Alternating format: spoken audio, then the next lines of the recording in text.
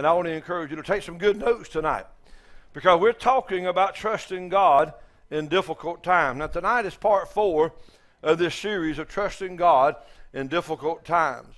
You know, the Holy Ghost, the Bible said, Jesus said that the Holy Spirit, He will take the things of Christ and He'll show them unto us. He said that the Holy Spirit would bring everything to our remembrance. But now listen to this. He said He will also show you things to come. He'll show you the future. Brother Hagin, my spiritual father, used to say, he would pray, Lord, prepare me for the things that you have prepared for me. Well, I think also we need to say, Lord, prepare us for that which is before us. Because only God knows the end from the beginning. How many know that the Lord knows what next year holds? Or the next 5 years, or the next 10 years. And He will help us to be prepared. He will help us to prepare for any test or trials or difficult things that lie before us. Now, I want you to listen carefully to the Word of God tonight as we continue in this series about trusting God. Turn with me, please, in Proverbs 22. I'm going to read from the Amplified Classic, verses 17 through 21. Proverbs 22, 17 through 21 in the Amplified Classic. It says, listen, consent and submit to the words of the wise, and apply your mind to my knowledge. For it will be pleasant if you keep them in your mind, believe in them, your lips will be accustomed to confessing them. How many of you have got your lips accustomed to confessing the truths of God's Word? It's no longer something that you force yourself to do, but now you become accustomed and your mouth just automatically begins to say, this is what the Word says. Amen? He goes on to say, so that your trust, belief, reliance, support, and confidence may be in the Lord. I have made known these things to you today, even to you. Have I not written to you long ago excellent things and counsels and knowledge, to make you know the certainty of the words of truth, that you may give a true answer to those who sent you? Listen to me. A true answer to every question is found in the Word of God. Amen? The Bible says that we'll have this hope within ourselves, that we'll be able to answer every man for the hope that lies within us. People ask you, why are you so happy all the time? Why are you smiling? Why are you always talking about being blessed? Why are you prosperous when others aren't? You need to be ready to give them an answer. Amen? And the truth of that is in God's Word. But I want you to look especially at the part where He says in verse 19, so that your trust, belief, reliance, support, and confidence may be in the Lord. In Proverbs 30, verse 5, the Bible says, every word of God is pure. Say it with me. Every word of God is pure. Now, if you look that word up, pure, in the Hebrew, it's talking about when you put gold or metal in the fire and it's purified, it's tested for its worth. That's exactly what it's talking about. Every word. Y'all remember, we talked about this earlier. I don't want to go backwards, but I'll mention this. You remember the word that came to Joseph was tried, the psalmist said?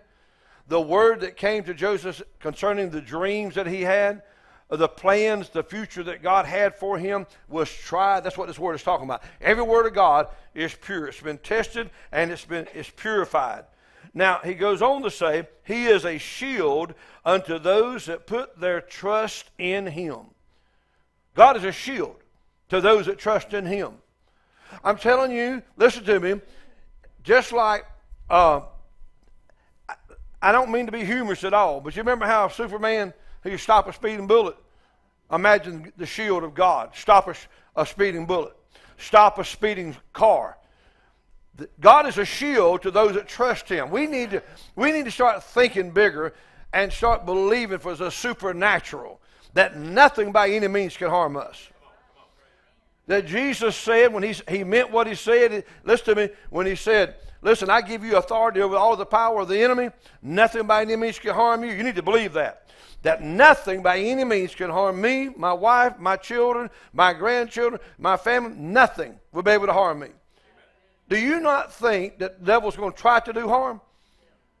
The Bible tells us that he is our adversary, that he goes to and fro in the earth, seeking whom he may devour. He literally wants to devour you, to destroy you. He is the destroyer. Amen? But God says that he's a shield to those that put their trust in him. Now, for those that are taking notes, this word trust comes from a Hebrew word that means to flee to for protection.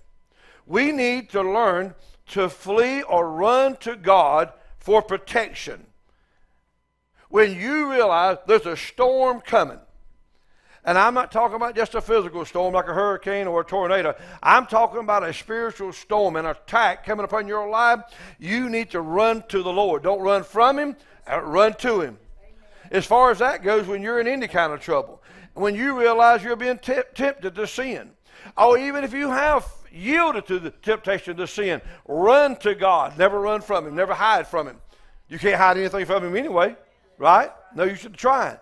Run to him because he's going to forgive us. He's going to bless us. But now, let's move on. Psalm 5, verse 11. In Psalms 5:11, the Bible says, let all those that put their trust in thee rejoice. How many of you put your trust in God? Amen. Now, let's stop right there for a moment, okay? Let all those that put their trust. That tells me that this is a choice that we have. That we can put our trust in God, or we can put our trust in man, or in something else or someone else. It's a choice that we have every day. Who are you going to trust? Are you going to put your trust in God? It reminds me of making a deposit in a bank.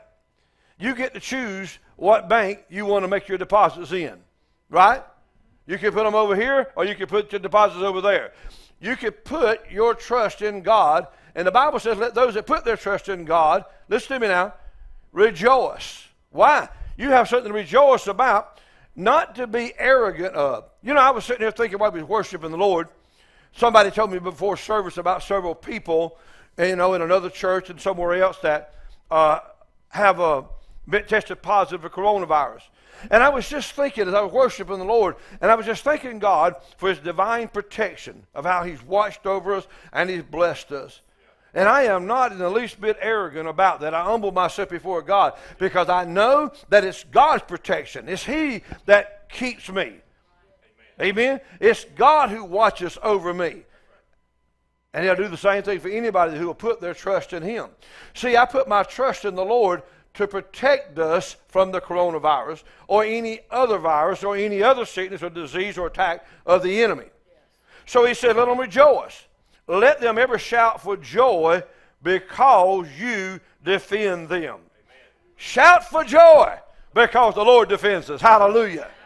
Glory to God. You know, you got a parent and you got a child that drives. You're a parent and you have a child that's driving. And you get up early in the morning and the child's already left to go to school, and all of a sudden you hear there's been a wreck on the highway, and you know that your child travels that highway. You just get up and start shouting. It can't be my child because the Lord takes care of us. You know, start worrying, wondering, calling, is it my child? No, we know it's not. You know, several years ago, this had been a long time. Holly was in high school. And there was another girl from Kershaw by the same name. And we got up that morning and we found out that there had just been an accident, and a girl by the same name as our Holly was she killed or just badly hurt? She was killed, wasn't she? Yeah. Well, we knew immediately it's not our daughter. It may be somebody, it has to be somebody else's, it's not ours. Oh yeah, people were calling us, consoling us, you know, wanting to know more information. Yeah, people wanting to bring food and stuff. They'd already heard about it, and they thought it was our daughter, not ours. You say, now, are you saying that braggingly? No, very thankfully, very humbly, I thank God. Why? Because God said. Everybody say God said. God said the angels of the Lord encamp around about those that fear the Lord to deliver them. He said, no weapon formed against you shall prosper. Every tongue that rises against you in the judgment you shall condemn. Amen? So he said, he defends us. That word defend in the Hebrew, it means to hedge about, to fence about, to cover over. Let's look at Job 1:10 for a moment.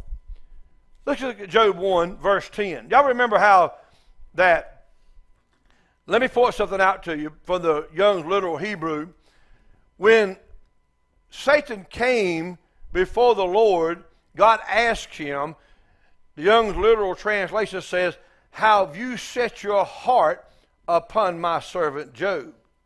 Now, when you read it from the King James, it sounds almost like God sicked the devil on Job. How do you know that God's not in the business of sicking the devil on his children, right? No, he asked him, have you set your heart upon my servant Job? And the devil began to make excuses as to why he thought that Job was serving him. You blessed him. And look what he says. Hast not thou made a hedge about him? God defended him, in other words, about his house, about all that he has on every side. Thou hast blessed the work of his hands. His substance is increased in the land.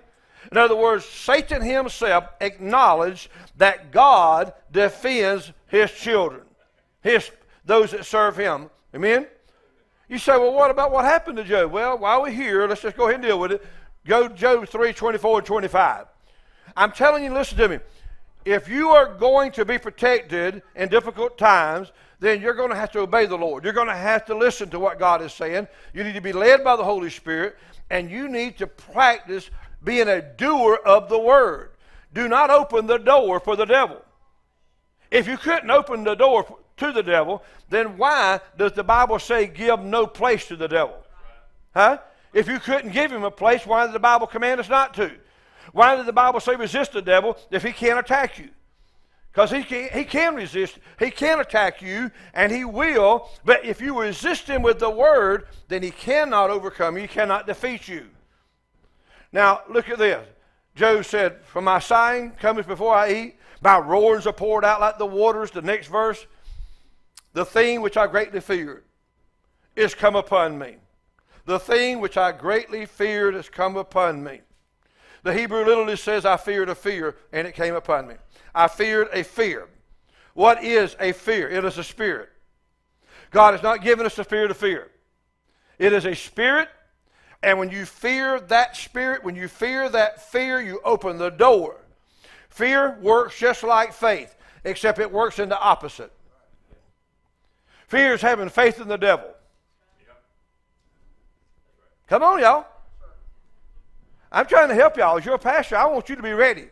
For any attack that comes your way, I want you to be ready. That you'll never get into fear. One of the reasons I'm always encouraging all of you is to deal with the fear head on, because if you don't, you're going to open a door one of these days. Don't be afraid of a dog or a horse. Don't be afraid of a snake or a spider. Don't be afraid of a large open space or a tight closed-in space. Don't be afraid to get on an airplane. Don't be afraid of heights or depths or widths or anything else. Don't be afraid of nothing. Why? Because God didn't give you a spirit of fear. If you have one, who gave it to you? Where did it come from? It comes from the enemy, right? So, let's move on. Say it out loud. God did not give me a spirit of fear, so I refuse to receive one. In Jesus' name. And if there is one, resist it and rebuke it and deal with it. Overcome it. Hallelujah. Now, we told you Jesus made this statement.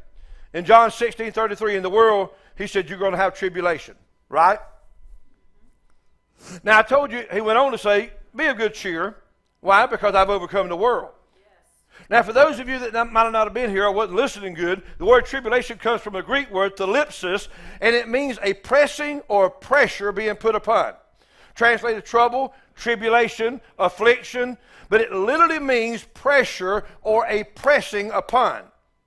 When there is a pressing upon your mind, if you don't deal with it, you will get into depression. Right? He said, this pressure comes from the world. It comes from the enemy. He said, but you don't have to get in fear. He said, because I have overcome the world. And because he overcame the world, we can overcome the world.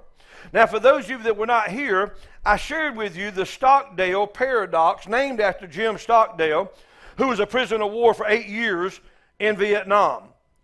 He said, you must retain faith that you will prevail in the end, and you must also confront the brutal facts of your current reality. Your current reality.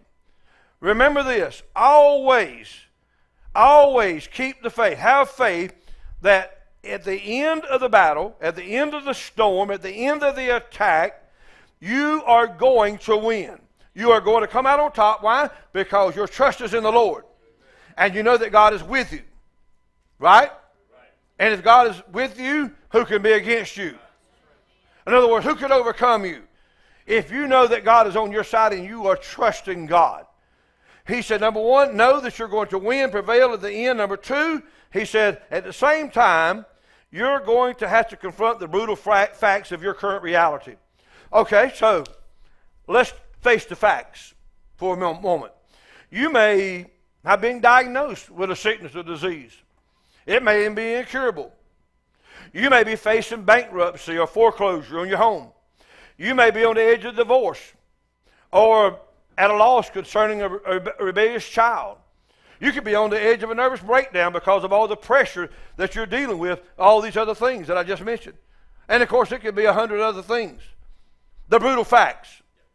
But let me ask you something. Is there anywhere in the Word of God that tells us that the righteous, the just, God's people are supposed to be moved or controlled by the facts? You see, there are people who say, well, you are not a realist if you simply refuse to accept the facts. Now listen, it's a different thing to face the fact than to accept the fact. Did you hear what I said? God has always wanted us to face the facts, but to face it with the truth of His Word. Amen? Amen? Yeah. So first of all, I want you to remember, Jesus warned us all these things were going to happen, right? Paul warned us it was going to happen, difficult times, perilous times in the last days. Next of all, let me remind you again, Jesus said, cheer up, which means to be encouraged. Why? He said, I've overcome the world. He said, my Father is greater than all. Do you believe that Jesus Christ is not only your Lord and Savior, but that you and He have the same Father? Do you believe that? I've shown it to you in Hebrews 2:11. We are of the same source. We have the same origin. We have the same Father. Therefore, He is not ashamed to call us His brethren. His brothers. We're related. How? Through the blood. And we overcome by the blood of the Lamb and the word of our testimony. Jesus said, my Father is greater than all. He's greater than any cancer. He's greater than any sickness, any disease, any mountain, any problem. He's greater. Hallelujah. And you need to know that. And you need to start saying that out loud. Not just that Jesus said my Father is greater, but that you know that He's your Father and that He's greater than anything that you will ever face. And He's going to help you to overcome. Okay?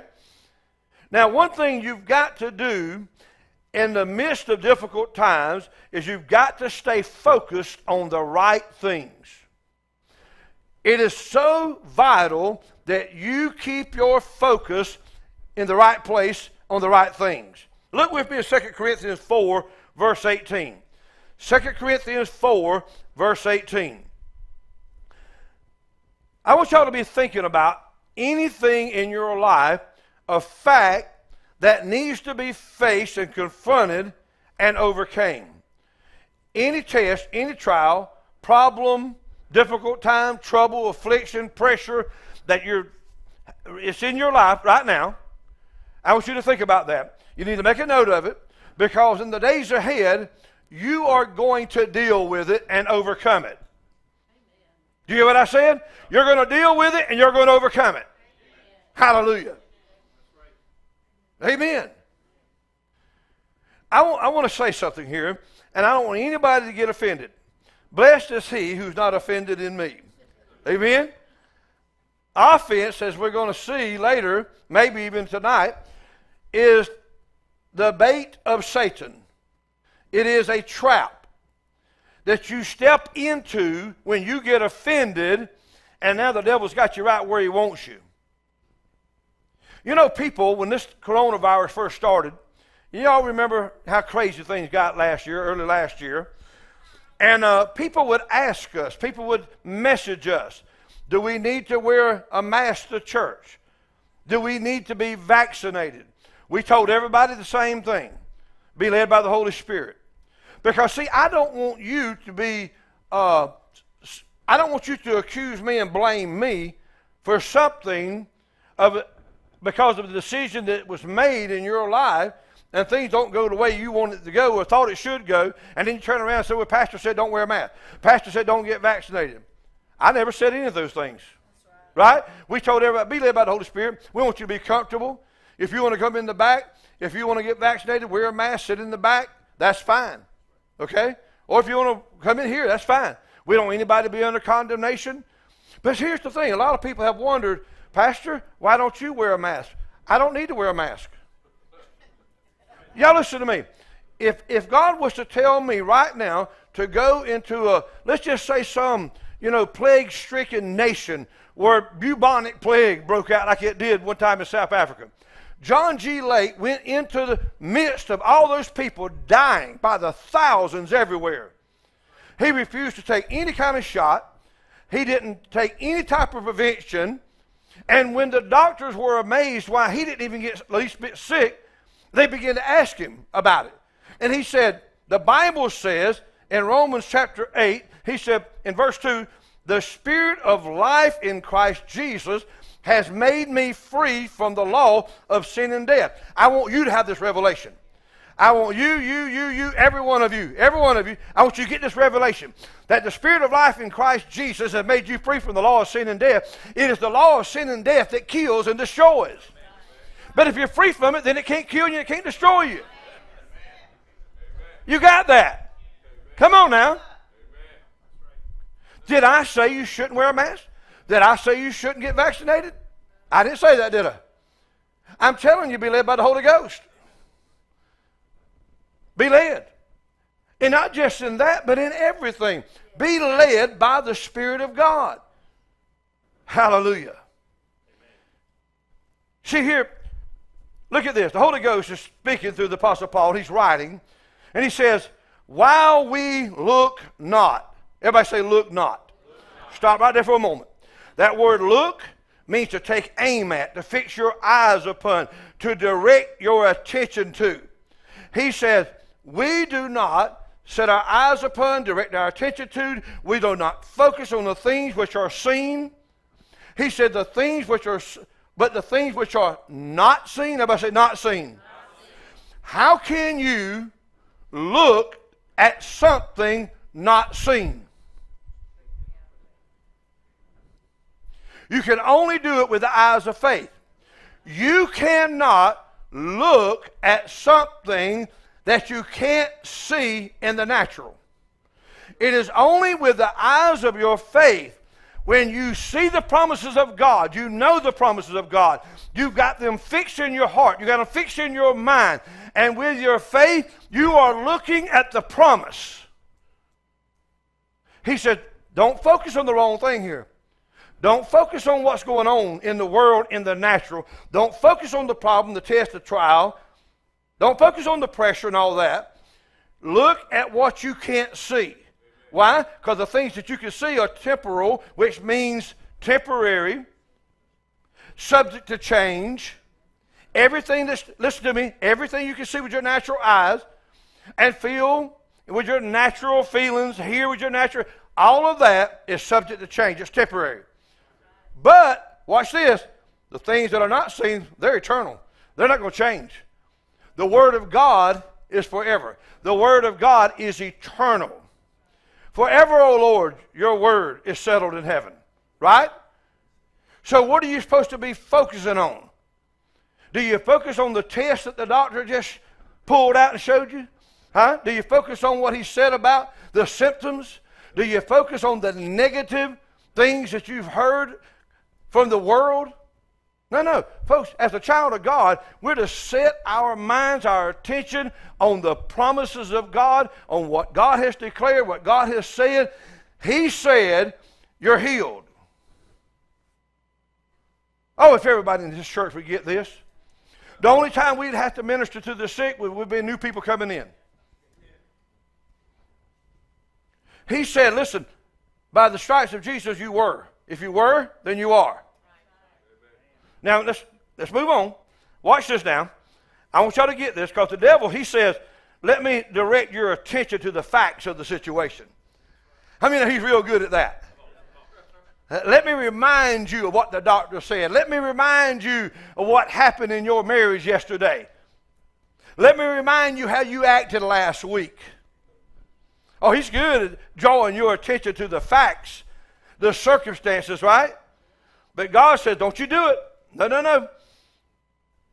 Now, you say, well, are you telling me to ignore the facts? Have I said one time that you're supposed to ignore the facts? You're supposed to confront the facts. You're supposed to deal with the fact. You're supposed to face the fact, but you do it with your trust and faith in God, knowing that faith is greater than facts. And that, listen to me, your faith can literally change the facts. Yeah. Hallelujah. All I'm telling you is don't focus on the facts. Don't focus on the thing that you can see. Focus on the not seen. In other words, focus on the things that are, this is the way the Holy Ghost spoke it to me, not discernible to the senses. Focus on the things, the promises of God, they are not discernible to the senses. 2 Corinthians 5:7. Let's put this up for everybody to see. Now the King James says, for the just walk by faith, not by sight.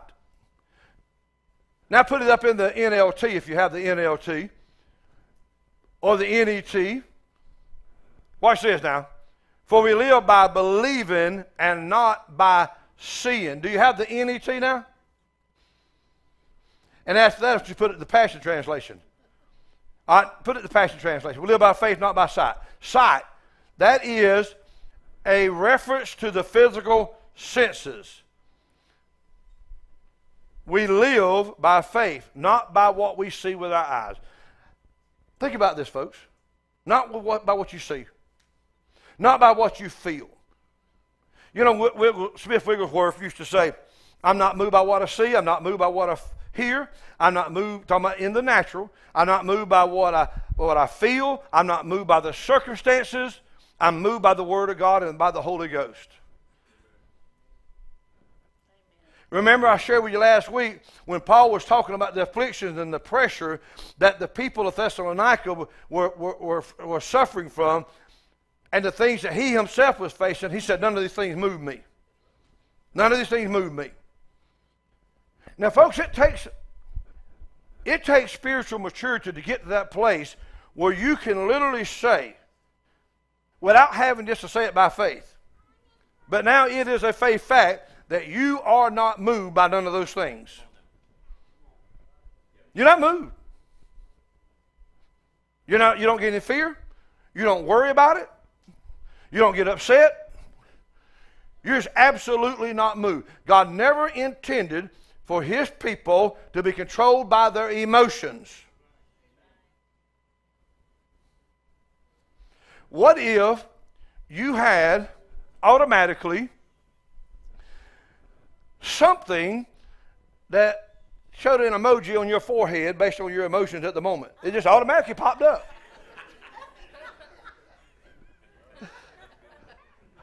What kind of emoji would everybody be seeing all day long? Huh? Hopefully they just see one that's just happy and at peace and smiling all the time, you know. But I seriously doubt if that would be the case with most people.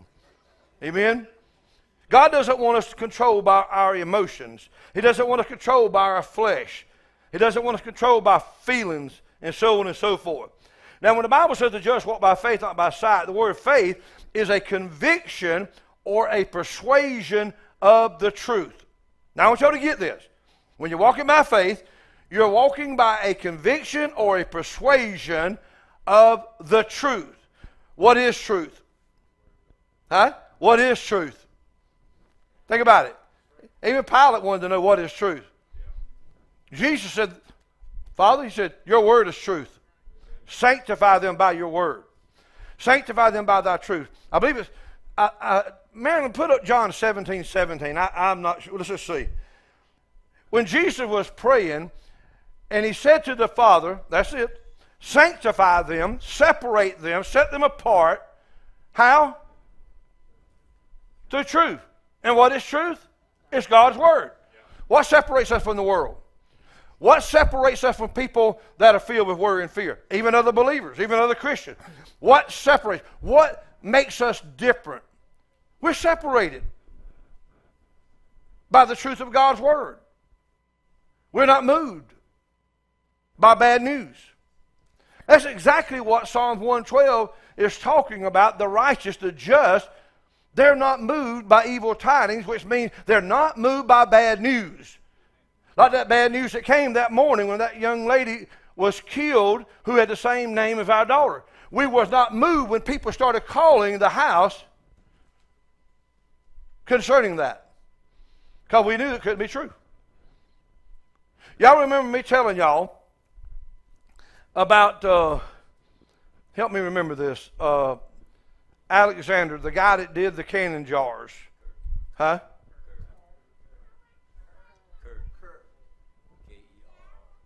Yeah, Alexander Kerr, K-E-R-R, thank you. Now, when he started that cannon jar business in San Francisco, he was just your typical average Christian, but he wanted to be blessed and he wanted to be a blessing. That should be the motive for every one of us.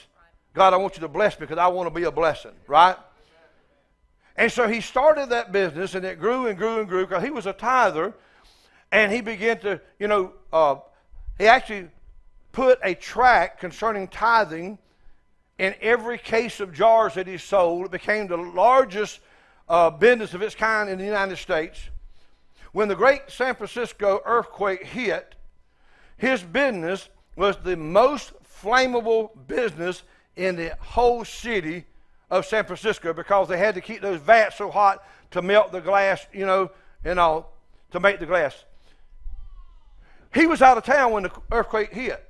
He received a telegram telling him how many miles and how many thousands of buildings all around were being destroyed. They couldn't even get, his people couldn't even get to the plant itself. But when they told him, your building is no doubt destroyed, because everything within so many mile radius is burnt to the ground, destroyed. He said it can't be. He said it's impossible. It cannot happen. Why? Because he said, God said, bring all the tithe. He said, and he put me to the test. If I want to open the windows of heaven, pour you out a blessing. And he said, I will rebuke the devourer for your sake. He said, it is absolutely impossible for my plant, my factory, to be hurt. When they finally could get there, everything around it was burnt down and destroyed. The fire came up to the border of his property and stopped all the way around. Never crossed onto his property. Not one blade of grass was burnt. The building wasn't touched. Not one jar was even cracked. Imagine that. Go back and read up for yourself about it. So I'm telling you, when you have faith in God and you really trust in Him, God is going to protect you. He's going to watch over you. He's going to deliver you. And He's going to continue to bless you in the midst of the storm. Amen? So, don't be moved by what you see here, feel, or the circumstances. Now, for those of you taking notes, I want you to write this down. I heard the Holy Ghost say this. The purpose of tribulation or pressure is to knock you off balance. The purpose of tribulation is to knock you off balance. Y'all remember Jesus warned Peter. He said, Satan has desired. This is over in Luke chapter 22, verse 31. He says, Satan has desired to have you that he may sift you as wheat. But then he went on and told him, he said, I prayed for you that your faith won't fail. Now think about this. The devil wants to shake you. He wants to agitate you until you fall apart.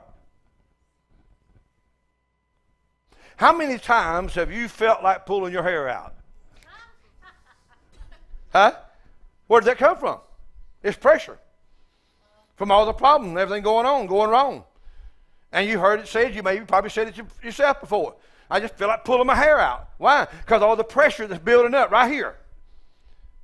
That's what the devil wants to do. That word sift means to agitate, shake, agitate. That's exactly what he wants to do. He'll use people, he'll use circumstances, he'll use anything he can to get to you. And that's where you got to make a decision. I choose to walk in love. I choose to walk in the Spirit. I choose to walk by faith.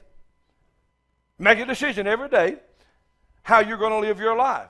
And you're not going to let the enemy control you with things that are coming at you. Okay? Now, he said, I pray that your faith won't fail. That word fail means to cease or to stop working. If Jesus prayed for Peter's faith that it would not stop working, then that tells me that it's possible for my faith or your faith to stop working. For example, faith worketh by love. Faith worketh by love. Love energizes. Work is a word that means to energize in the Greek. Faith is energized by love. So when you're stepping out of love, guess what? Your faith stops working. When you begin to speak contrary to what God says, your faith stops working. Why do you think the Bible says hold fast to confession of your faith without wavering? He says a man that does that, he's a double-minded man, and let not that man think that he shall receive anything from the Lord. In other words, what you say tonight in church is what you need to say tomorrow at work or in front of your family or friends. You wouldn't hesitate in front of everybody here to get up and say, God didn't give me a spirit of fear. I'm delivered, I'm healed, I'm free. I'm not going to have coronavirus. But would you do the same thing in front of family and friends or coworkers when they started talking about it? You see, because a lot of time, most religious folks, they're afraid to say something like that. They're afraid to say, well, I'll never be sick. Why? Because they're afraid the devil will hear them. And you want the devil to hear you say it. You got to be bold about it. When Jesus spoke to the fig tree, he was bold about it. He did it in the hearing of all his disciples. He didn't say, you guys go over there and see if there's any fruit on that tree way over there. And then walk up here and whisper to the tree just to see, hoping maybe it might work. No. He knew what he was saying was going to work. He said, the words that I speak, he said, they're spirit, they're life. They're alive. And they work. His faith was always working. His faith never failed. God wants us to get to the point that our faith is always working. It never fails. It never stops working. Amen. Hallelujah. Because I'm telling you something, folks. That's exactly what the devil wants. He wants you to react in such a way that your faith stops working. Okay?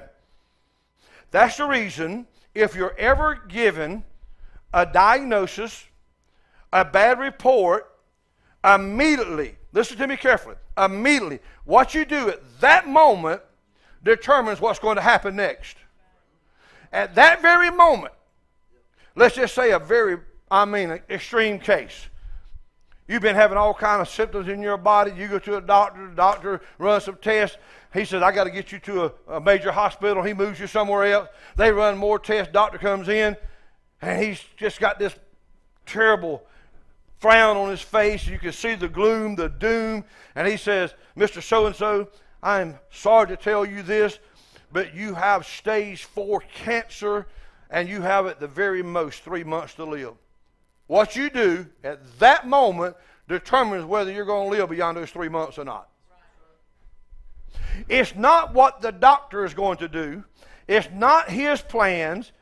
It's not his treatments that determine. It's what you say at that moment that determines how long you're going to live. At that moment, you need to know, I shall not die, but live and declare the works of the Lord. Amen? I'm telling y'all what, folks, this is good preaching right here, whether you like it or not. Glory to God. Hallelujah. Say it out loud, I shall not die. But I will live, and I will declare the works of the Lord. Praise God. Folks, you ought to wake up every morning and just begin to say, this is the day the Lord has made. I'm going to rejoice, and I'm going to be glad. I'm going to live healthy. I'm going to live whole, a whole life, every part, every whit whole. I'm going to live blessed today. I'm going to prosper today. I'm going to be free from fear and worries today, free from sickness and disease. Yeah. Amen? Why? Because the Lord is on my side, and he's with me, and my faith is working. Look at Matthew 13, verse 20. In Matthew 13, verses 20 and 21, in the parable of the sower, Jesus said, he that received the seed into stony places, the same as he heard the word, and anon or immediately with joy he receives it. Everybody got that? He heard the word. With a heart full of joy, he received the word, right? Yet, everybody say yet. Yet hath he not rooted himself, but dureth for a while. For when tribulation, thlipsis, pressure, when it comes, or persecution arises, because of the word, by and by, he is offended. Now notice, he received the word as soon as he heard it, but it didn't last long. You know why? Because he didn't develop any roots in himself. And because he didn't develop any roots in himself, nothing was being produced in his life. Always remember this. Seeds do not come with roots attached. When you buy the seed, listen to me, the seed has to be planted, and then it begins to develop roots. You have to take the seed of God's word, and you have to endure. As a matter of fact, next week I'm going to talk to you about some of the ingredients that you must mix with your faith, and endurance is one of those things. When you're in the midst of a storm, when you're facing a challenge, you've got to make your mind up that I am going to continue long enough for roots to develop in my heart. The seed of God's word must develop roots on the inside. That is what causes you to grow stronger and stronger in your faith. Now, notice this. He didn't last long. After tribulation came. After the tribulation, after the pressure came, and it came because of the word of God. It came because of the word. Right? And the Bible says by and by he's offended, which means that he got tripped up and he stumbled. He got knocked off balance. That's the whole purpose of Satan coming at you, is to knock you off balance. For those of you that are making the confession, Lord, I want to be blessed because I want to be a blessing. Well, let me tell you something. The devil doesn't want you to be a blessing. He doesn't want you to be blessed with your own personal life. He doesn't want you to be a blessing to your family. He doesn't want you to be a blessing to your local church, to the kingdom of God, to the mission work in Haiti, or to the building fund, or nothing else. So he's going to do everything he can to knock you off balance. He wants you to get offended by something. Pressure coming, persecution, people making fun of you. Family will say, well, I ain't tell you your problem taking all that money and giving that church down there. You ever heard stuff like that before? You ought to be saving that money. That's the world's way. I said, that's the world's way. That came out of Babylon, in case y'all don't know. Buying and selling is the world's way. It is the world's economy, but giving, listen to me, and receiving, sowing seed, tithing, that's God's way. Amen. Now, I didn't say anything wrong with saving, did I? But I'm saying if that is your focus, then it's wrong.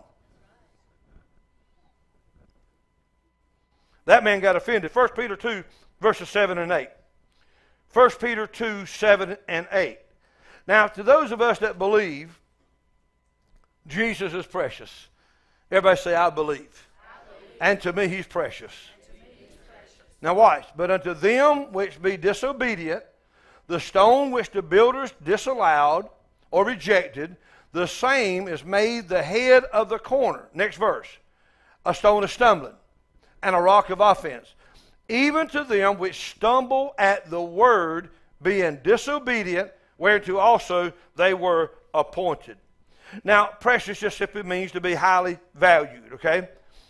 But that word disobedient there comes from the Greek word apatheo, and it means not to allow oneself to be persuaded. Y'all remember the king that told Paul, almost thou persuadest me? He wouldn't allow himself to be fully persuaded. He was disobedient. It means not to comply with or to disobey. People stumble at the word. I remember, I'm thinking about a woman in particular, years and years ago. She would talk about her financial problems, and every time that I would counsel her with her. I would ask her, are you tithing? And she would say every time, I can't afford to tithe. And I would tell her, that's your problem. Your problem is that you are disobedient. You're not doing what God's word said to do. She refused to allow herself to be persuaded that if she tithed, that God would open the windows of heaven and pour out blessings on her and rebuke the devourer for her sake. So how do you know all of this so good? Number one, the word. Number two, I did it, and guess what? It works. I know, first of all, because of the word. Second of all, because I obeyed the word, and it worked in my life. And it'll work in your life. When I started tithing, I think, if I'm not mistaken, I was bringing, I think it was a gross check of $110 a week. Gross now. But I tithed, and I started giving. You say, well, how much you give? Well, folks, listen, when you only got $110 a week, and you live by yourself, and you're paying your bills, and you tithe, there's not a whole lot left. And there were times when there was nothing left, but I would give $1 or $2 or something like that. And there were literally times when I had nothing left, but God provided supernaturally. God always provided supernaturally. And then not only that, he began to promote. Promotion comes from the Lord, folks. How many of you want promotion in your life? The psalmist said promotion doesn't come from the north or the south. Come on, y'all. I mean, it doesn't come from the east or the west or the south. But he didn't mention the north. Why? Because God lives in the north. It comes from the north. Promotion comes from God. Promotion comes from above. Promotion begins at the house of God. Just like judgment begins at the house of God, promotion begins at the house of God. Do you hear what I'm saying? Judgment begins at the house of God. God cleans you up. And at the same time, promotion begins because now he wants to lift you up. He wants to promote you. And so God began to promote me. And it's been going on ever since. He's promoting us now more than ever. It'll never stop. I said it'll never stop. Oh, God. I'm telling y'all, I love this. Romans 4:3, the Bible says Abraham believed God. Do you believe God? Yes. Believe comes from the Greek word P-I-S-T-I-S, pistis, and it literally means persuasion or conviction of the truth. Faith is, listen to me, believing. It is a persuasion. It is a conviction of the truth. God's word is truth. Now, I'm going to tell y'all something right now. Your faith will stand good for what you're hoping for. Amen. Do you hear what I said? The Holy Ghost said that to me today, and I wrote it down. Your faith will stand good for what you're hoping for. Amen. Now, watch this. Hebrews 11, verse 1. I know you're familiar with this. Faith, pistis. Now, faith is the substance of things hoped for. The substance of things hoped for. Substance comes from a Greek word, hypostasis, and it literally means a standing under. Everybody got that? Hypostasis means standing under. Faith is that conviction, remember, persuasion of the truth. So basically, he's saying that faith is a conviction based upon hearing and is standing under what you are hoping for. Let's just take by way of illustration. Let's say you just have a used car you want to sell, and it's a good car, nothing wrong with it. I know you very well. I trust you. I also know another guy very well, and I trust him. I tell him about it, he wants to buy it. And so the two of you don't know each other. You don't know him, he doesn't know you, but I know both of you very well, and I trust both of you, right? And so I pick you up. You say, I want to buy that car. I take you over to his house to look at it. We get there. He comes out. He said, oh, man, I wish you'd have called first. I left it at the shop to have it, tuned up and plugs put in, had the oil changed. You got the check already. You already know what he wants for it. You got the check made out to him. And so he tells you all about the car. He's got the title deed. He's ready to sign it over to you. You got the check made out. So he pulls him over to the side. He says, can I trust him? Yeah, you can trust him. He says, is that check good? Yeah, that check's good. I know him. I believe him. I trust him. That check's good. Well, you want to know, you think that car is what he said? I trust him too. I believe that car is everything he told you. What am I saying? Listen to me. I'm standing good for you that the car is everything he said it is. I'm standing good for him that the check is good as well. Y'all with me so far? What am I doing? Faith is standing good for what you are hoping for until it shows up. Now, don't get me wrong. Hope and faith is not the same thing. Hope takes the unrealities, the things that you're hoping for. Faith turns it into realities. So faith takes the unrealities of hope and turns it into realities. You got that? That's what faith does. Hope says, I'm going to get it one day. I'm hoping for it. I believe God's going to. Faith says, no, I know what God promised. I've already prayed. I've already acted on the word. I believe I received. It's mine. Now faith is the substance of things hoped for. Then he says it's the evidence of things not seen. My faith in God, my trust in him is the proof, it is the evidence, it is the title deed of things you can't even see. Things not seen. The evidence of things not seen. So you could actually buy that car and get the title deed and go home and show it to your wife and say, look at what I bought today. Well, what does it look like? Well, I'm not sure. He told me the color and all this kind of stuff. What? You mean you bought a car, you hadn't even seen it? Yeah. Well, how do you know it's yours then? Because I got the title deed. Right? See, the title deed's right here of all the promises of God. So I know that God is with me. I know that he's going to bring me through. I want to close with Habakkuk chapter 3, verses 17, 18, and 19. I'm going to pick up later talking about Abraham, but I don't want to press it tonight. It's already getting late. You got kids, got to go to school and all that. And jobs, I know a lot of you get up early. So let's close with this. I want to encourage you to have the attitude that you see and hear in these verses of 17, 18, and 19. The prophet of God makes this statement.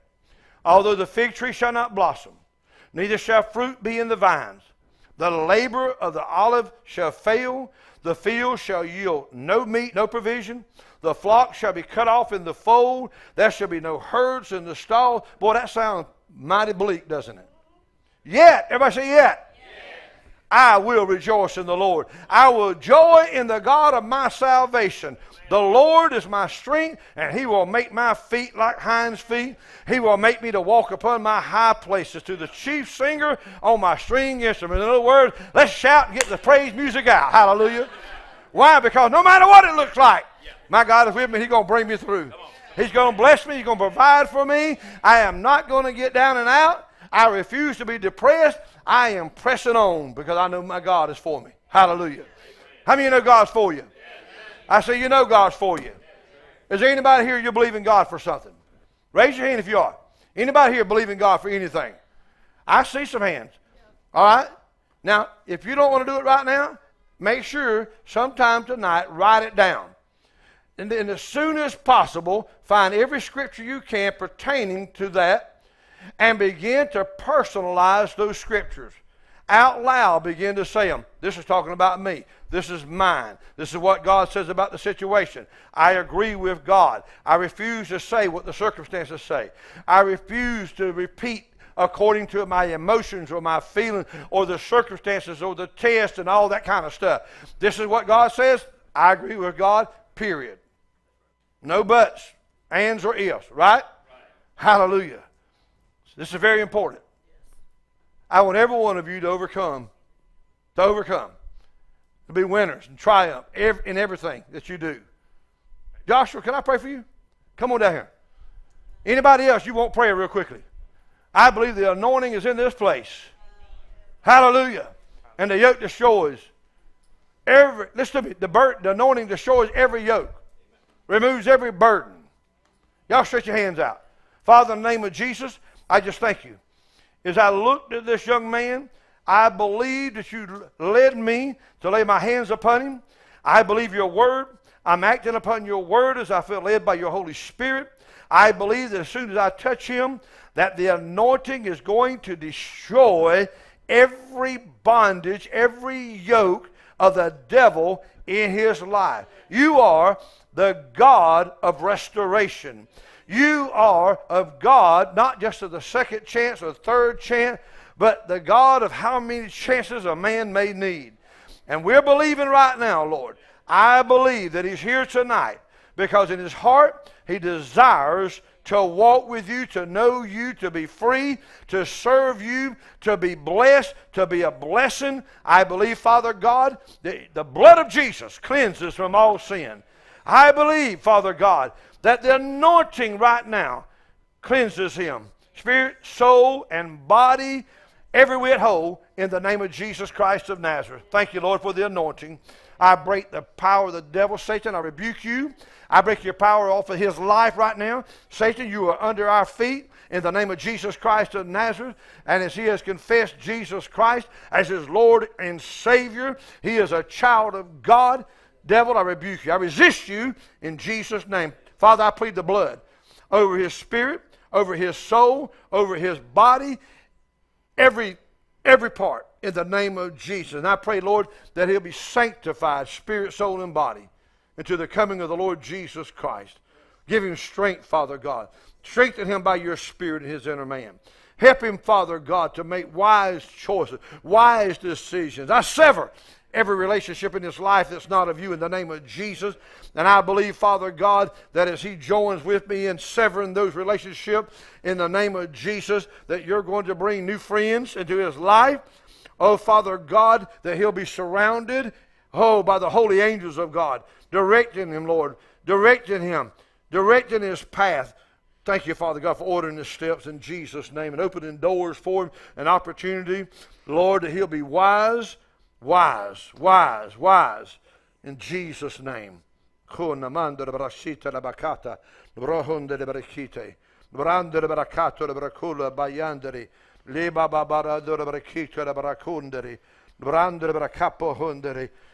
Makata, others may have given up on you, saith the Lord, but not I. I would never, ever give up on you, and I will be with you. If only you call upon my name, you will sense my presence and my power to be with you at that moment, for I am a present help in time of need. Look to me, lean on me, draw from me. My grace is sufficient for thee, saith the Lord, in Jesus' name. Glory to God. Glory to God. We worship you, Lord. We worship you, Lord. Hallelujah. Praise God. The Lord is good, amen. I hope this is helping y'all and preparing you. Neil, come on real quickly. Turn around here. Thank you, Lord. Just lift your hands to the Lord. Father, I praise you in the name of Jesus. I thank you, Lord, for the anointing to minister to our brother right now. For I know that you're doing a work in him, Father God. As a babe in Christ, I praise you, Lord, for giving him such a hunger for the milk of the Word. Give him understanding. Give him revelation. May his eyes be open to see the truths of your Word, in the knowledge of the Lord Jesus Christ, that he may know the hope of your calling, that he may know the inheritance of the saints in light, the exceeding greatness of your power toward everyone that believes. I thank you, Father God, for working in him to do according to your will, according to your purpose, in the name of Jesus Christ of Nazareth. Amen. Hallelujah. Oh, we praise you, Father God. Praise you, Lord. Praise you, Lord. Praise you, Lord. Hallelujah. Y'all join with me if we pray over the youth group real quickly. Father, we just stretch our hands out right now toward these young people, these young men and women in the youth group tonight. I thank you, Lord, for David and Caitlin being willing to lead them, to teach them, to minister to them. And, Father, the others that are helping. But right now, Father God, I plead the blood of Jesus over each one of these young men and women. I know, Father God, that they are dealing with things in their lives that maybe somebody, that parents might not know about, others might not know about. But you know everything. You see everything. And I ask you, Father God, to deliver them from every attack of the enemy. Strengthen them. Help them. Oh, Father God, sever the people, other people in their lives that are trying to bring them down. Father God, connect them with other godly young men and women their age that will build one another up, Lord. I plead the blood of Jesus over them. No matter where they go, at school, at the mall, or anywhere else, no weapon formed against them shall prosper. We decree it in the name of Jesus Christ of Nazareth. And I pray that their eyes will be open to the truths of your word and of your way. And Father, that they will begin to look to the future. They'll look to heaven for direction. And Lord, they'll not waste time. They'll not make terrible mistakes. Help them, Father God, to choose wisely their friends and the things that they allow into their hearts, into their lives. In Jesus' name, we commit them unto you, into your keeping. Amen. Praise God. We love you.